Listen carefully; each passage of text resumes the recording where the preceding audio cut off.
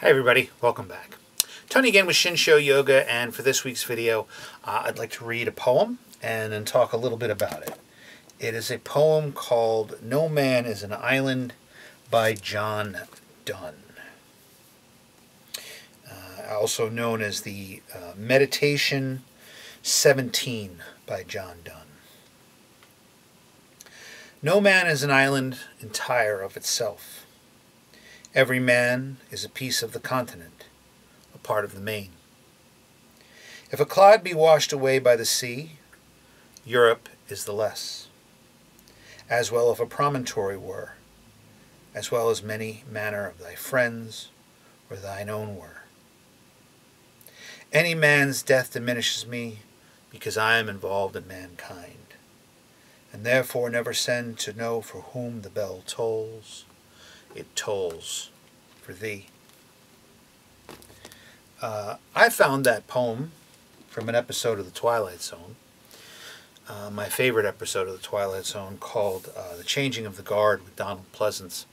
It's about a teacher who taught at a boys' school for 50 some odd years, and he is discharged from the school after 50 years retirement. It comes somewhat sudden. And he was a well-respected teacher at the school, but he's an older man now, and they feel that they want to serve the youth more. And the Donald Pleasance character who plays his teacher falls into this kind of depression and actually tries to kill himself, but in the process, the Twilight Zone steps in, and he hears the school bell ringing and comes to the school and comes into his classroom, and all of these ghosts appear of former students who had passed away, who were heroes, who had done things that, you know, other people wouldn't do and or have done, right? And they all tell him about something that he gave them that led them to be those heroes that they were. And one of them reads that poem, No Man is an Island, and says the part about each man's death diminishes me, for I am involved in mankind, therefore don't ask for whom the bell tolls, it tolls for thee. The point I would like to bring up about that is the concept of support, right? I'm not going to so much talk about the poem so much as the poem goes into that, but the support of no man being an island. And in this scenario, using that Twilight Zone example, these ghosts come back and tell him how much of a difference he made in their life. And by them doing that, it gives him the will to carry on. And he's like, I'm going to retire. I'm going to retire well because I've made a difference in the world. All of us need a support system in our life, right? You do not do things on your own, right? No one does anything on their own. I'm not talking about the simple tasks. I'm not saying, going to the supermarket or paying your bills or this and that. I'm talking about the purpose that we all have here in the world, because in a spiritual point of view, and that's what I'm here talking about, we all come to this life, we come to this world for a reason. We all have purpose, right? And the people that are in our lives are there to support us in some way or another. Some of those people that come into that are a part of our lives that are very difficult, those challenges are to steer us away from the wrong end and steer us to the right end, right? But then there are other people that come along or are part of our program, of our way, of our practice, of our purpose, that are there to be in a more loving and supporting manner. And we need to find those people in our life, because you can't do it alone. Right? Now, I specifically talk about this because because how I was brought up, it was always kind of the one-man army thing. Like, you got to go and you got to do it, and you do it all yourself. And I was always very prideful that way, that I've gotten everywhere on my own. But I can tell you firsthand, and anywhere I've gotten on my own, I always hit a ceiling and could go no further. Right? No matter what it was, I always got to a certain point and I couldn't go any further, because I always did everything on my own. In order to fulfill your purpose, you are not here to fulfill your purpose on your own. You are here to do it with the help of others, No man is an island. Right? We are all part of it together. Now, finding those people in your life that offer you that support may be very challenging. I know it's been for me, right? But sometimes the people that come into our lives that offer us that support aren't necessarily there to be the full support. They're meant to be one of the pieces of the foundation of the support.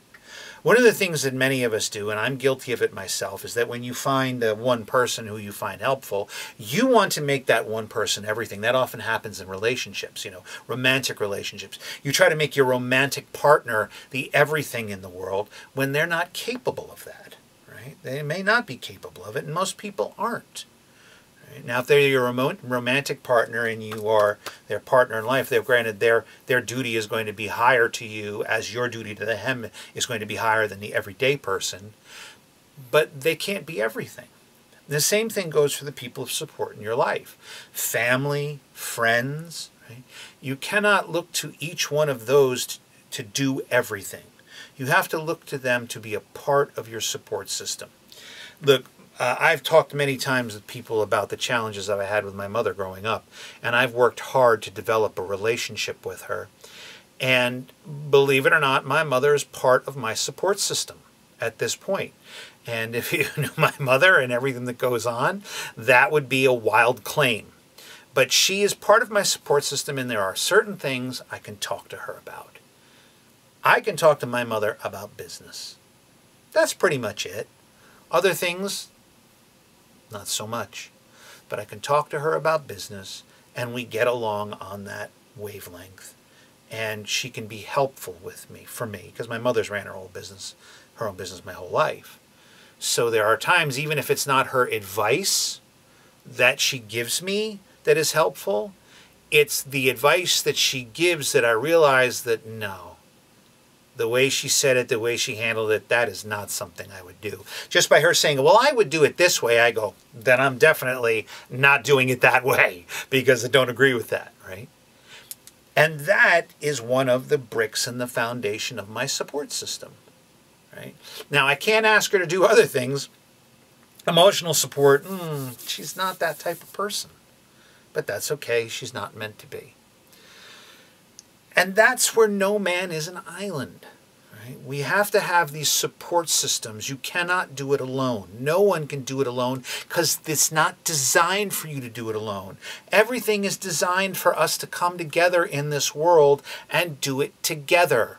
Separation has become great in this world. If we want the world to be a loving and kind place, a mindful place, we have to come together, right? And we have to all work together. But we can't take whatever our one problem is and dump it on one person and expect them to handle that. That's not their job. Each person in your support system will have a job, just as you will have a job in your support system for other people. Right? There may be people who want to come to you for things that you're just not capable of. Right? And it's okay to tell them no. You say, hey, that's not really me. I can't do that. Right? But having a role, if they are mature enough, right, evolved enough to be able to realize that you have a role and that you can do that role to that ability and do that role well and keep it to that. That's another piece of your support system. I have, again, different family and friends that I have, and my circle is small, that I talk to about certain things. My cousin is a very spiritual person. She and I often talk about spirituality. Right? So she's one person I can go to for that. I have friends and family, though, that I can't talk to about those things with. They don't, that's not their role. So no man is an island.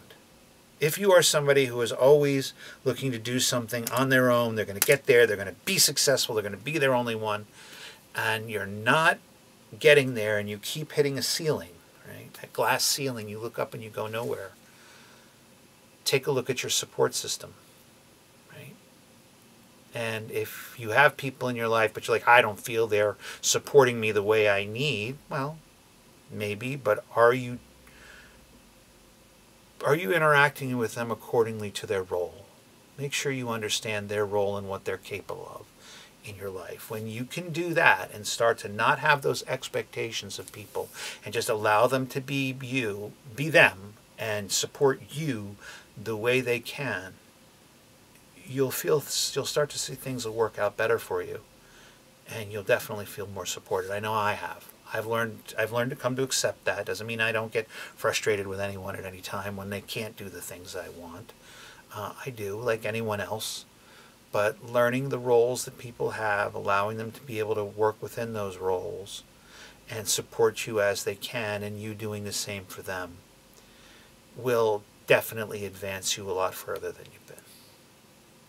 So, remember, no man is an island. As always, take from that what serves you, get rid of the rest. And that doesn't mean take what's comfortable, get rid of what's uncomfortable, because we often need what's uncomfortable to serve us. That's all for this week. Thanks again for watching. Namaste.